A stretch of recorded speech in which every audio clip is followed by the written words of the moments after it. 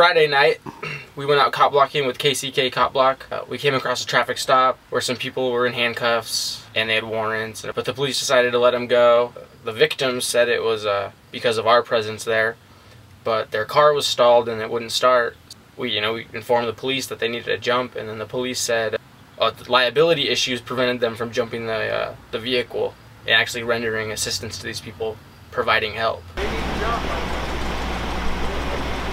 We need a jump start. Well, you had the trunk open the whole time, probably killed the battery. You don't give a shit? That's fucking bullshit. What a jerk! You guys are assholes! Fucking assholes! I'm going to call the Kansas City, Missouri Police Department and follow up with them right now. How you doing today, ma'am? I am audio recording this call. I was wondering if I could talk to Sergeant Mills. Oh, sure. Hold on a second, please. Thank you. Sergeant Mills. How you doing, Sergeant Mills? My name is Brian. I am audio recording this call. I have one question. I was curious as to whether the Kansas City, Missouri Police Department was capable in jumping vehicles. Like a law enforcement officer, if there was a stalled vehicle, would they be allowed to offer a jump? In certain circumstances, yes. And what would one of those circumstances be?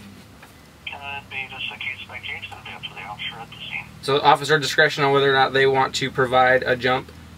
Most likely, yeah. So there's no liability issues involved in that. It's just person to person.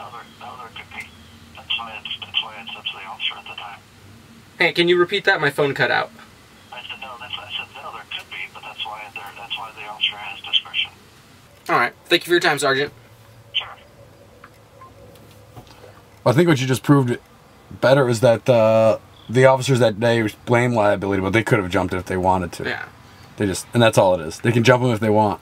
So those cops are shitbags. Which I don't understand, because we're recording this confrontation, right? And if we're there, and the police probably think we're there to make them look bad, or catch them doing something, why not take a minute and do something really good on camera and challenge us to publish it. Challenge us to publish it. Which we would have. I think more than anything, it's just like low personal integrity, low intestinal fortitude. If you think you're doing something wrong, you want to get out of that situation quickly. But if you know you're doing something right, why not hang out and help? The few things to learn from this video. The cops hate cameras more than anything, and even when they have the opportunity to provide a service, an actual service where someone needs help, they have discretion to pass on that.